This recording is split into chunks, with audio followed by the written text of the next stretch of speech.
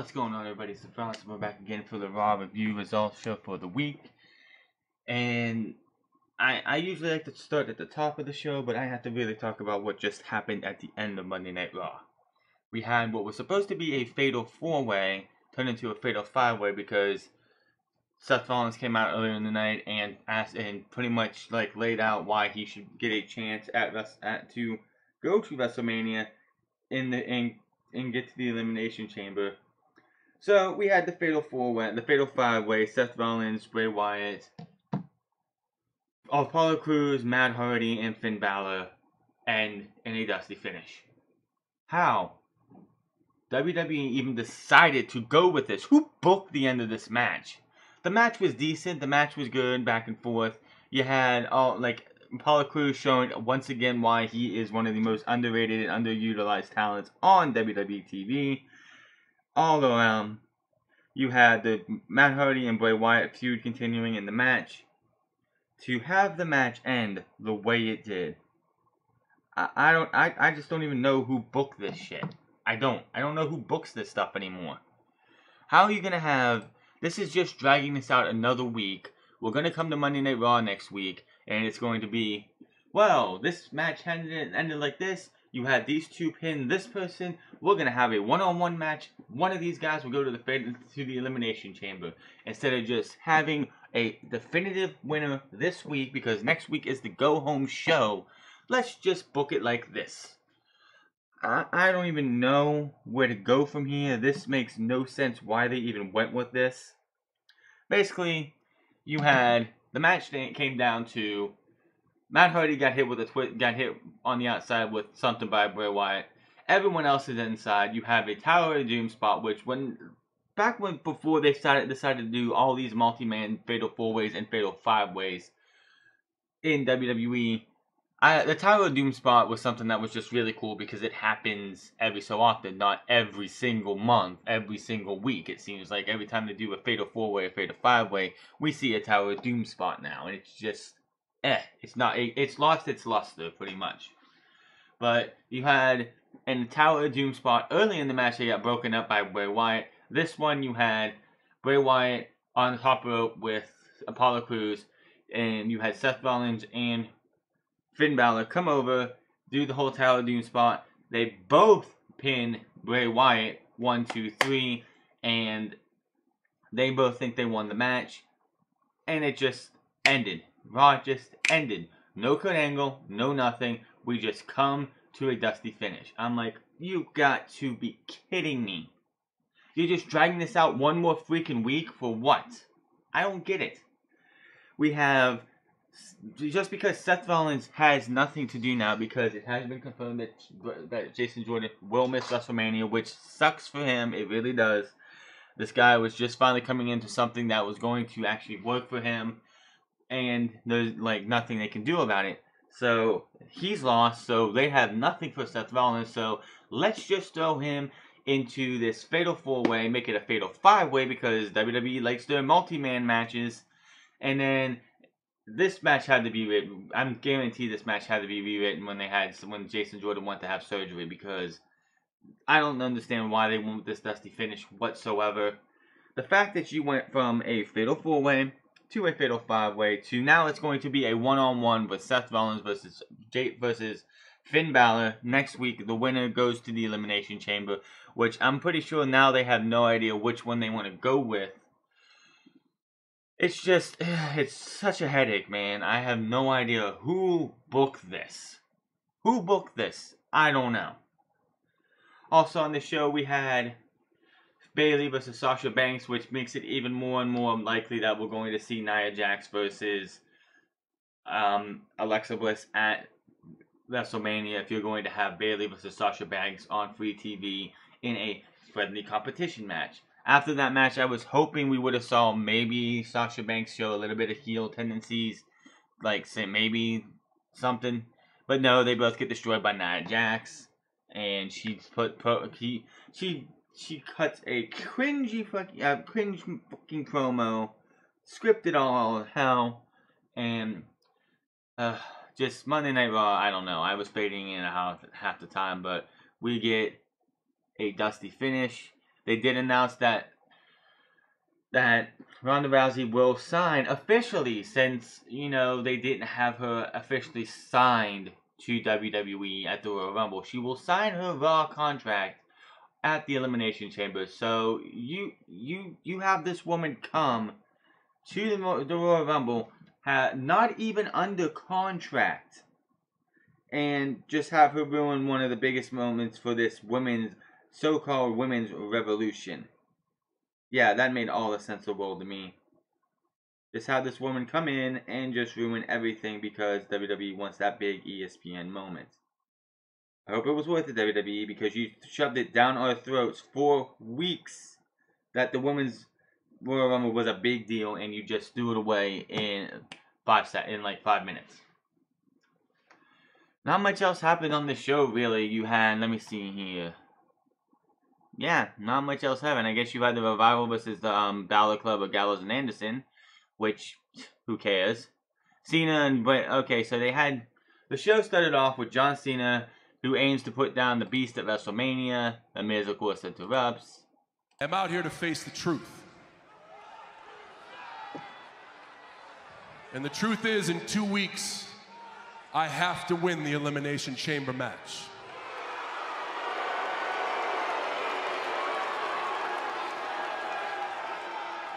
I understand that comes with some mixed emotions, but the truth is, if I don't win the Elimination Chamber match for the first time in 15 years, I am not sure that I have a road to WrestleMania.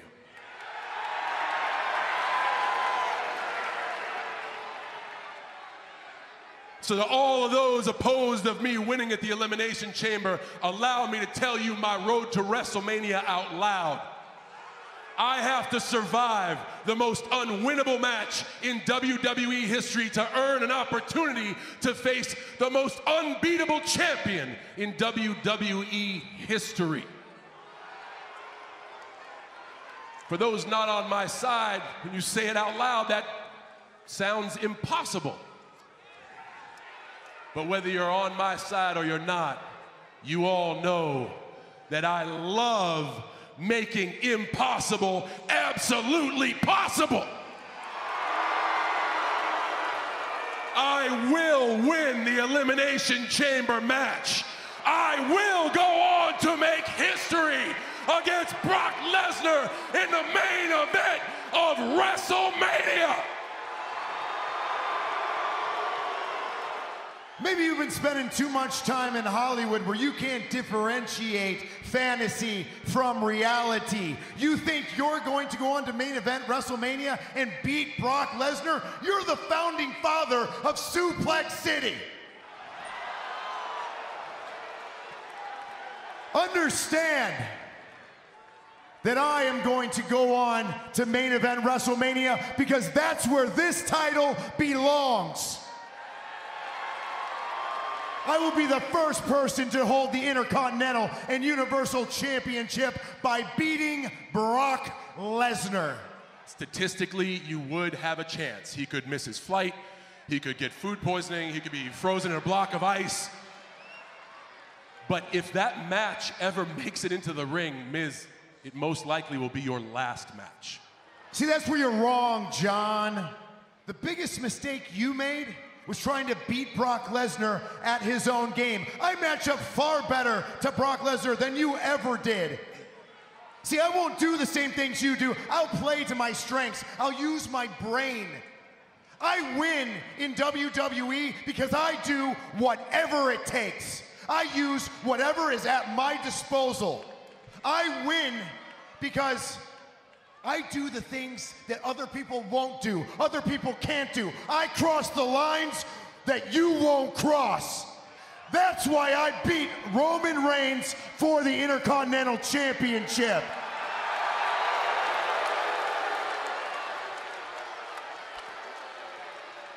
And that's why a title that has been irrelevant most of the time that Miz has held it. And there was a big post that there was like a big deal that he came into second. He's in second for title combined days as a champion.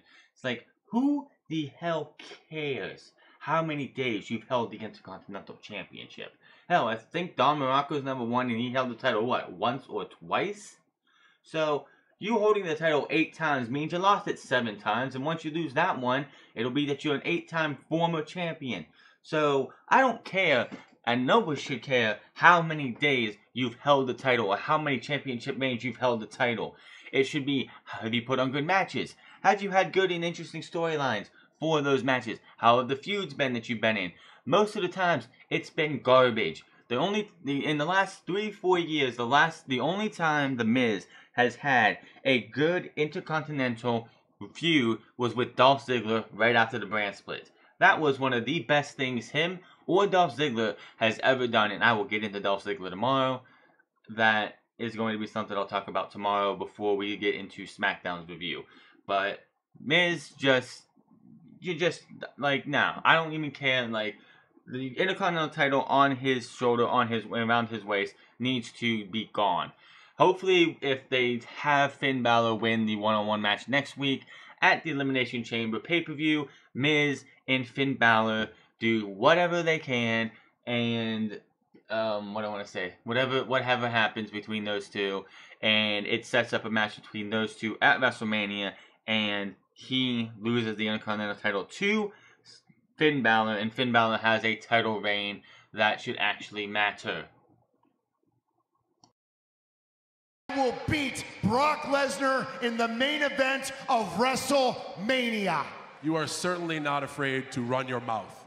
And every once in a while, you find a weaselly way to back it up. I say, The Miz versus John Cena. That is not enough. We're on the road to WrestleMania. We have to make this huge. The loser of the match enters the Elimination Chamber first. You don't think I know that the first person in the Elimination Chamber has the worst chance of winning? Why would I take that chance? Oh, and the Miz Taraj just a...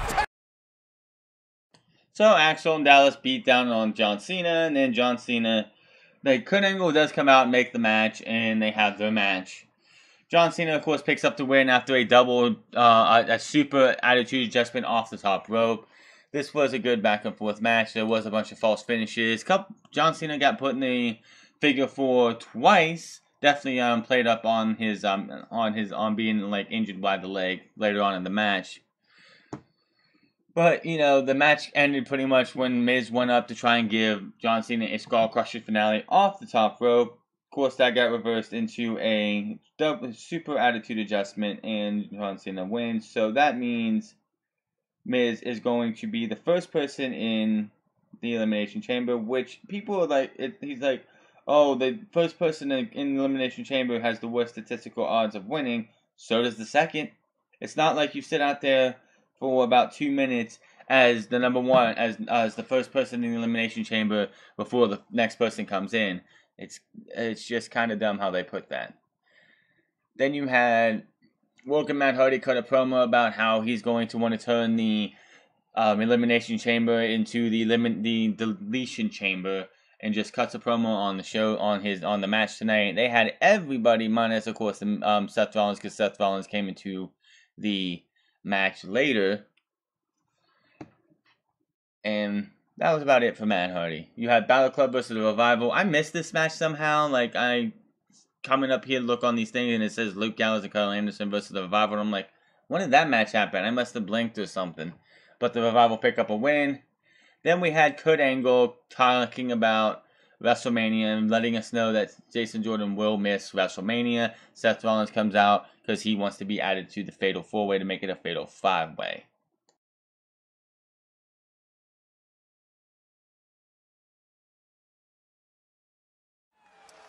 In 2 weeks, at the WWE Network pay-per-view, Elimination Chamber, Ronda Rousey will be signing her Monday Night Raw contract.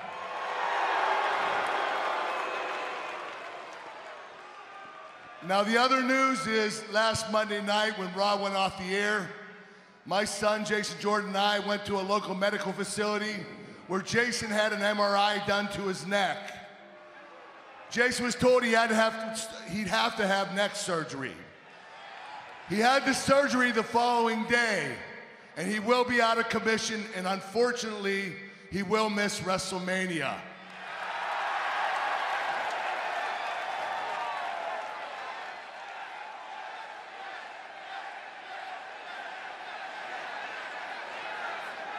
You know, I come out here every single week, calm, cool, and collect, with a smile on my face, but I can't do it anymore.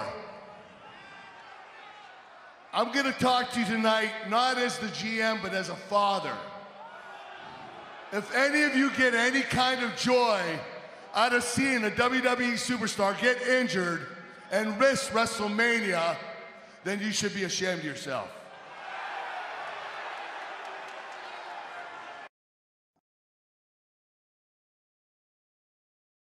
I'm gonna have to agree with Kurt Angle on that one. I don't know like what people's deal is. Like, oh, Jason Jordan's injured. Good, great. We don't have to see him anymore.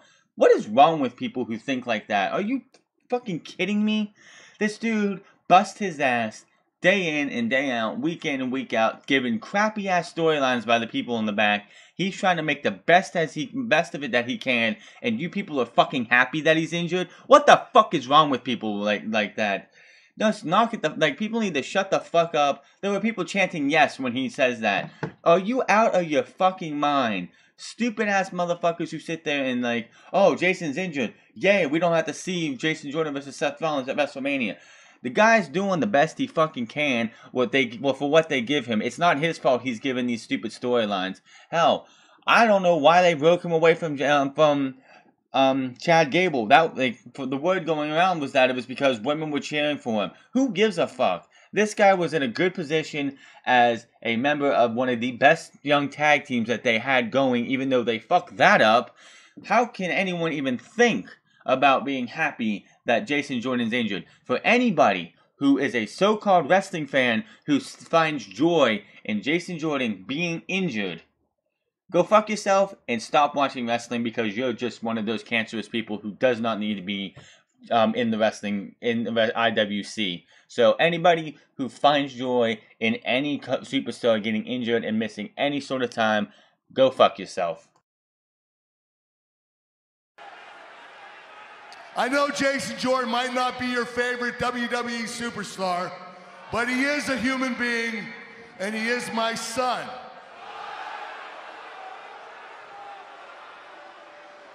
And all I want is for you to wish him, get better wishes on his return, that's all. Kurt, look, I'm sorry about Jason, man. Honestly, I was pretty hard on him last week, but the truth is he's a good kid and he's in a tough spot, you know? Hey, I should know, I've been there. You know, I tore up my knee, I had to forfeit the title, and I missed WrestleMania.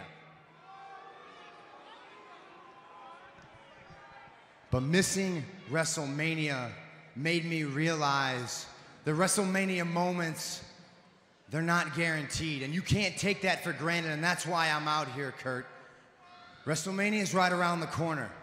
I don't have a title, I don't have a Money in the Bank contract to cash in this time. Hell, I don't even have a match at Elimination Chamber.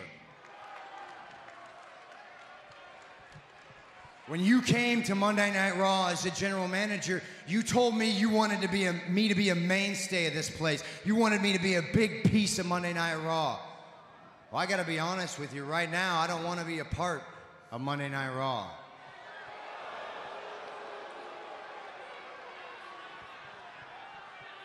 I don't want to be a part of Monday Night Raw. I want to be Monday Night Raw. I want Brock Lesnar. I want the Universal Championship.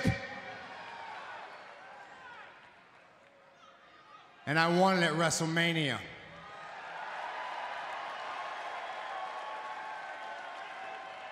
But the only way I can do that is if I win the Elimination Chamber match. Let's take this second chance fatal four-way match. Let's turn it into a fatal five-way and put me in the match. Well, in all honesty, It's not ultimately up to you. It's not up to me. It's up to them. Do all of you want me to give Seth an opportunity to make it to the Elimination Chamber?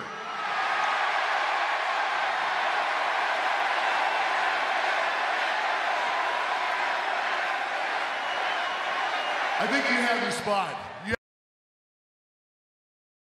And of course, he made the match. He added him into the match. We talked about it at the beginning of the show.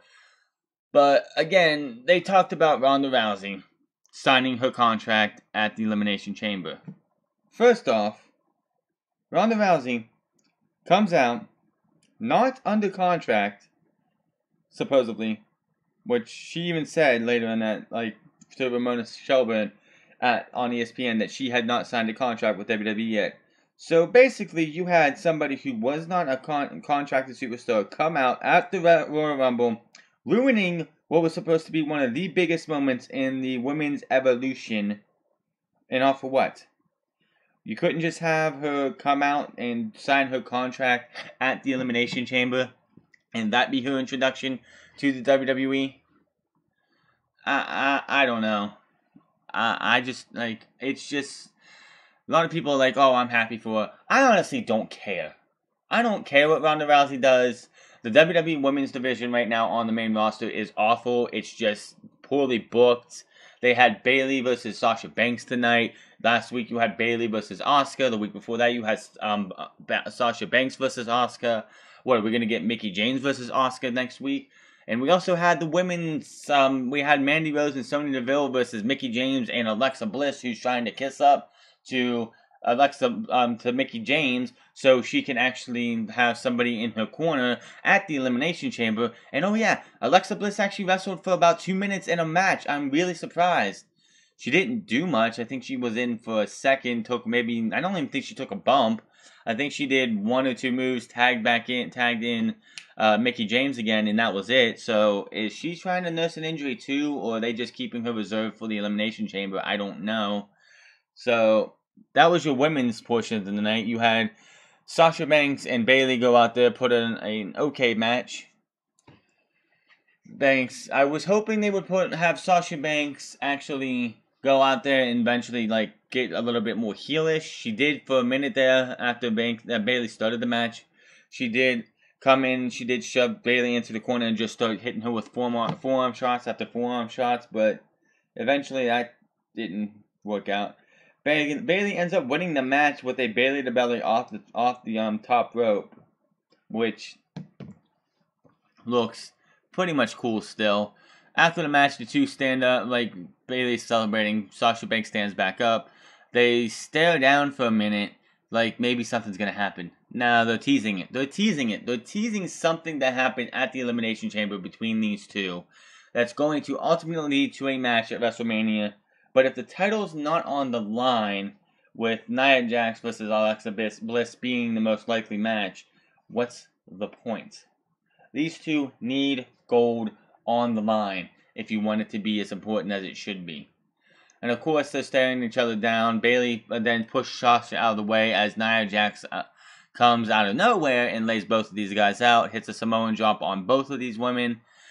Then afterwards, She's asked by Charlie Caruso why she would attack these two when she had nothing to do with this match. She's like, it has everything to do with her because these two took Asuka to her limit more. Sasha Banks did than Bayley last week, but only one of us can not break Asuka's streak, and you're looking at her.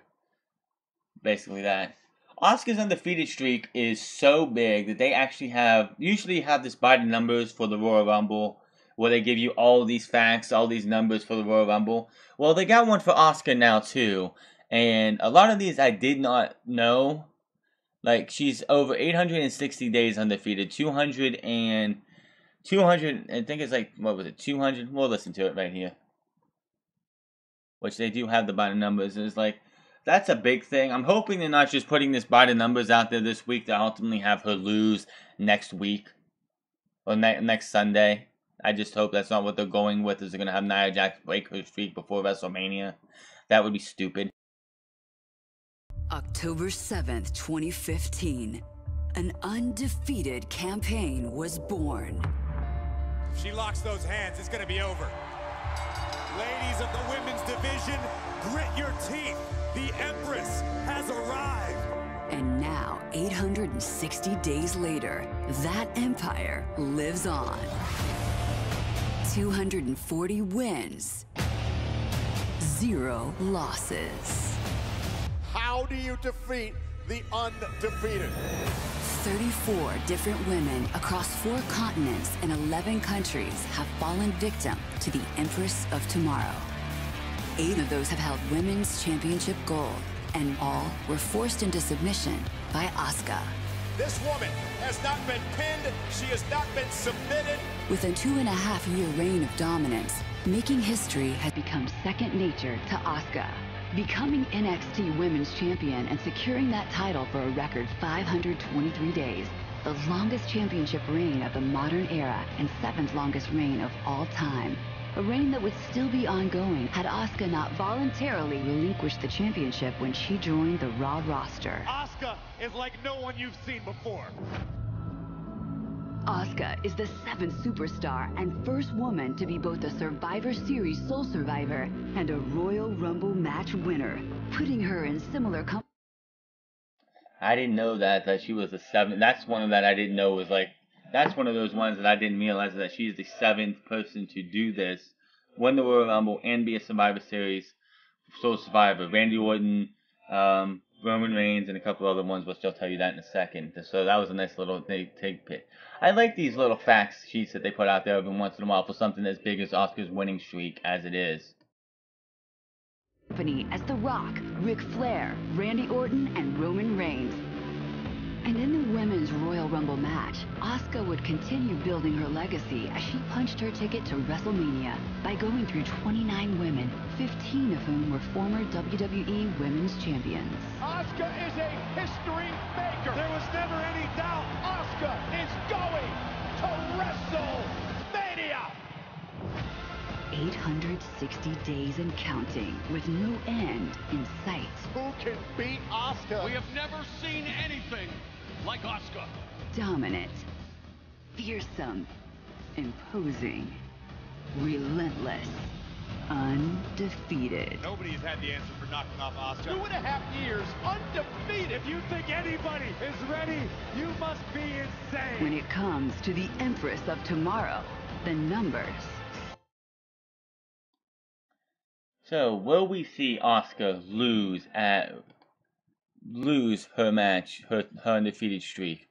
A lot of cool little numbers there, and minus Roman Reigns, her being undefeated first, her being a sole survivor, and a Royal Rumble winner with the likes of Randy Orton, The Rock, and Ric Flair. That's just big company right there. That's 3 legends right there. Yes, Randy Orton is a legend to people who don't want to think he is, but he is a legend. So, just a nice little tidbit there. Asuka, 860, I guess you can say 861 now because she did not wrestle on Raw this week. And so, we'll see where that goes. 200 and some wins and more to come. I don't know I don't know where they go with, and by the way, when Asuka's undefeated streak is over, she could retire the next day and she'd be a Hall of Famer just because of how she went from January 2000, October 2015 to whenever she loses her streak. She's a Hall of Famer already, and she's only been in the WWE for about 2.5 years. They had a little backstage segment with Seth Rollins and Roman Reigns walks up. They have a little banter back and forth, and then the Bar shows up because you have Seth Rollins and Roman Reigns lose their last chance to be champions against the Bar, and you're going to have the Bar come in, and we're still going to have this little bit of feud between these guys. It has been the Shield of any incarnation versus the Bar since August. Do we really not have any tag teams to go up against the Bar to get them away from Roman and Seth? Seriously. It is done. It is over. I am sick and tired of seeing The Bar versus Seth Rollins, or The Bar versus Dean Ambrose, or The Bar versus The Shield, or The Bar versus Roman Reigns. Yes, Roman Reigns versus Sheamus later in the night. Just so over it. I do not want to see any more of this. It's just enough. Just enough of The Bar versus any form of The Shield. Just enough of it. Move on. They lost their chance last week. Let's forget it. You had a backstage segment with Alexa Bliss and Mickie James, which Alexa Bliss trying to apologize for everything she said a couple months ago to Mickie James. Hey, partner. Don't hate partner me. What exactly are you up to? Why did you run down acting like my savior last week against Absolution? And why are we teaming up tonight against Sonya and Mandy? Well, actually, I asked Kurt to book this match. I'm sick and tired of these newbies acting like they can just run Monday Night Raw. Plus, I thought you'd want the payback after the attack last week. Oh, of course. But more importantly, I want to clear the air between us. Oh, you do? Yeah. You know, a couple months ago, I said some things that I didn't. You what? Called me old? Bought me to Pence? Gave me a walker? No? Any of those? You know? Yeah, I remember. What about it? Biscuit butt. Look, Mickey, I said those things about you because I was jealous of you. And you're a 6-time champion. And not only that, you're a mother. And you look amazing. I'm very impressed with how you're able to balance being a mother and a WWE superstar. Thank you. Now what do you want? Wow. You know, that was me apologizing. I mean, I was the one that brought you back to WWE, but you know what? It's fine. You know what? If Absolution works together in the Elimination Chamber, we're all screwed. Oh, are we? Oh, is that why you tried to weasel your way out of defending the championship at the Elimination Chamber?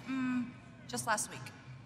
No? Yes? No. If Absolution wins the championship, they're just gonna play keep away with the title. Every week it's gonna be Mandy versus Sonya, Sonya versus Mandy, over and over and over again. Where do we fit in that equation? We don't. Oh, no. Okay, look. I appreciate what you did last week, I really do. It was very sweet of you. So fine, tonight, we can be a team, we're teammates, okay? But come Elimination Chamber, I am coming after that Raw Women's Championship. So you can play nice all you want, but you are buttering the wrong biscuit, honey.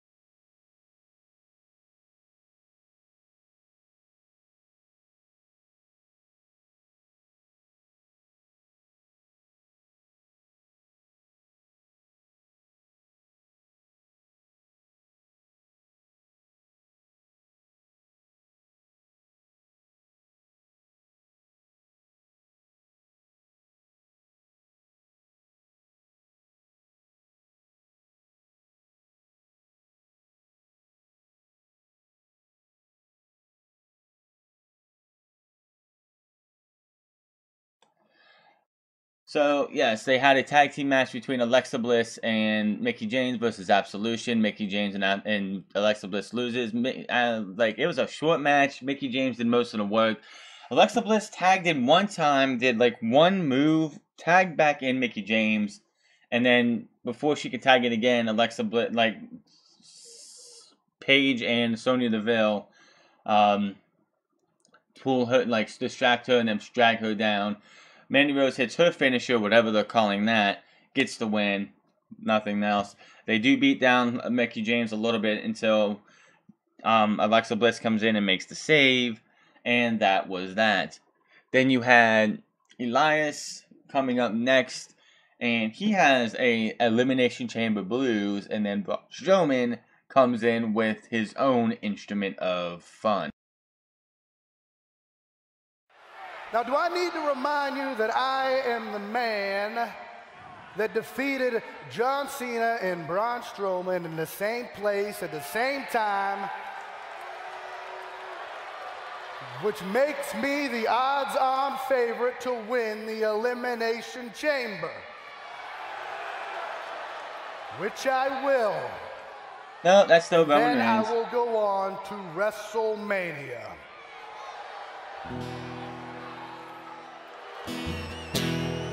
Six men enter, but only one really leaves. It ain't gonna be the big dog because nobody believes. And as for the Miz, should watch his step, maybe just stick to Miz TV. You remember those songs I wrote, Miz? Those weren't for you, those were for Maurice. I smashed John Cena with a guitar. The only thing John can't see is that the future is right here. Then we've got Braun Strowman. I get it, you raise your hands, say your name, but I'm gonna douse your dreams in gasoline and watch it go up in flames.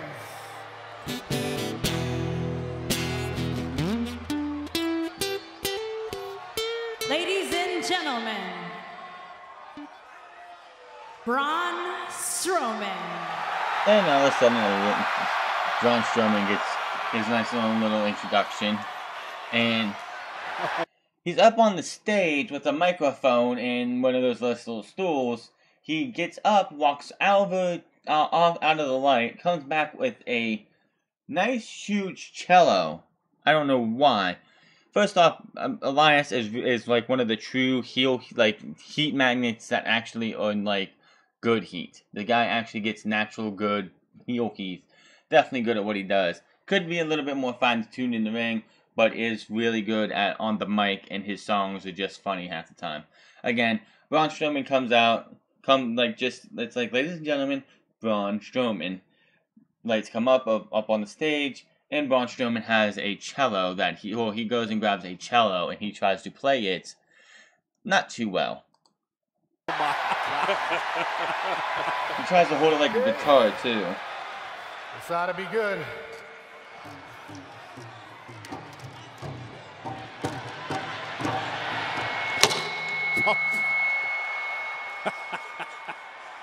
Well, Elias says he's gonna win, but we all know that ain't true.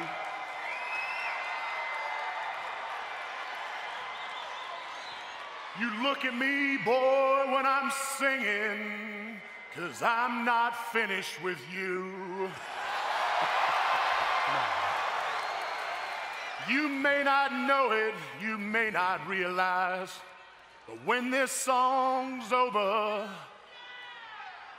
you're gonna get these hands.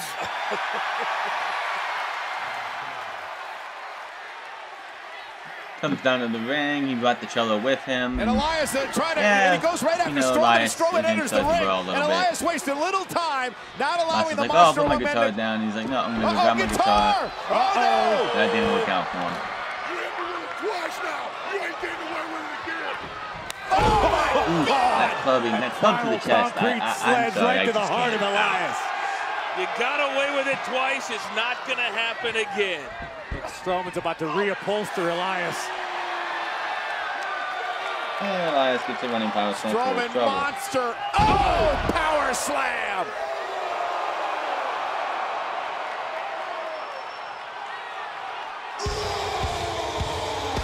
You guys ready for Strowman's new album to drop? If you don't buy it, you're going to get those hands. Oh, I'll buy it. I'll buy 10 of them. Elias is Braun Strowman does a little pose. Elias is crawling away up the ramp. Braun Strowman comes out of the ring, grabs his cello, puts it over his shoulder, which, by the way, those things are not light. So the fact that this guy is just carrying this thing over his shoulder like it's a guitar is just, oh my goodness. Let's go help Elias. I ain't helping anybody.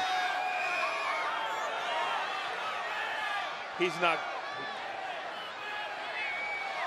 And I don't know why they keep doing these shots. I don't.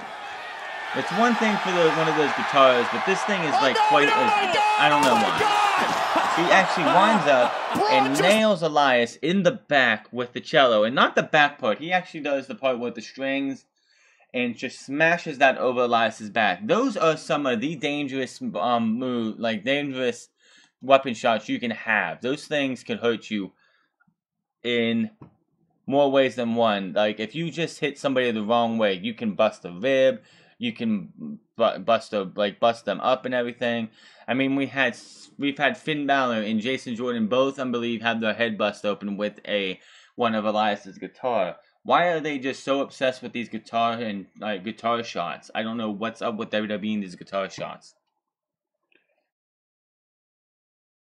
Moving on here, we had Sheamus versus Roman Reigns. It was another typical Roman Reigns match. Match ends with a Sheamus on the top rope, trying to do something off the top rope. Gets hit with a spear in midair for the 1-2-3. Not much new here. If you've seen a Roman Reigns versus Sheamus match, you've seen them all.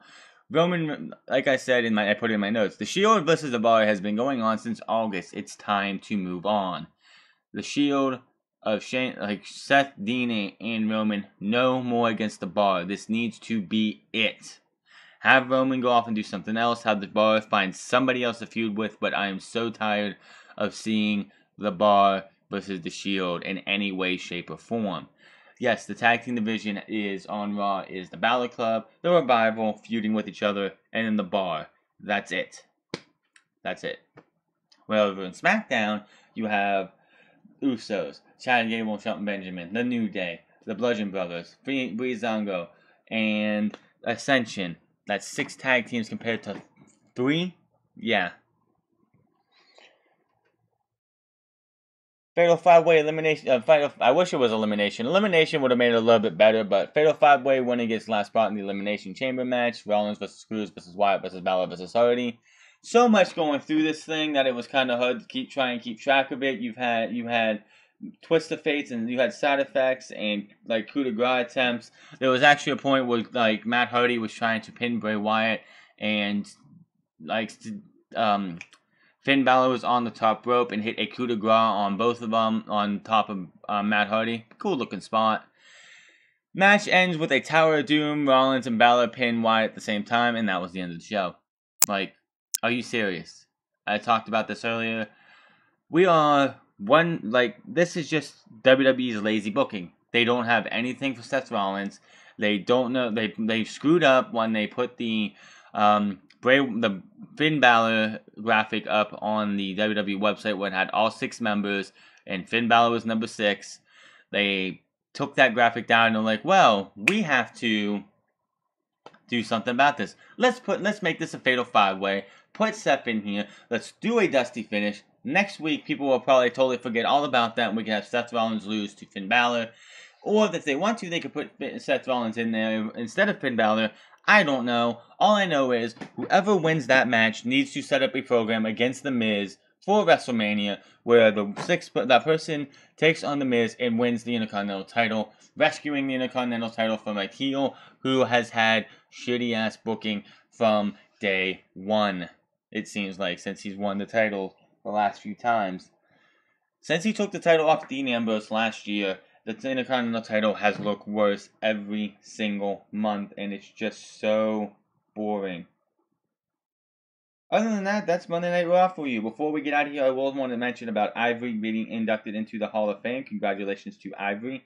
Much earned. She was a pioneer, as they called her, on Monday Night Raw for the women's, the women's evolution. Let's just leave it there. So that was your Monday Night Raw review. We'll be back here for SmackDown tomorrow night. Nothing really happened on this show other than the controversy at the end and the fact that The Miz will be starting the match. It would not surprise me if the first 2 in the Elimination Chamber are The Miz and Roman Reigns, so they can have this big deal how Roman Reigns started the match and finished the match and going into WrestleMania. It just makes sense to me that that's what they're going to do. Miz versus Roman in the first is going to be the first two in the Elimination Chamber, and that's going to be that. Not much else happened. And make sure to follow me on Twitter at TheFrance. Find me on twitch.tv/TheFrance08. I'm on there every single day. And make sure to hit that subscribe button. Comment down below on what you thought about Monday Night Raw, which to me was just boring as can be. Like, I was sitting here and just like, and then the Dusty finish happened, and I'm like, why? Where am I supposed to go from here? I don't know. But I'm going to get out of here. I'll see you guys tomorrow for SmackDown Live, where we get the winner of Dolph Ziggler versus Baron Corbin will go to Fastlane in March, which I will talk about Dolph Ziggler tomorrow and my thoughts on some rumors about his new contract. Until then, my name is TheFrance, and I am getting out of here. Have a good one.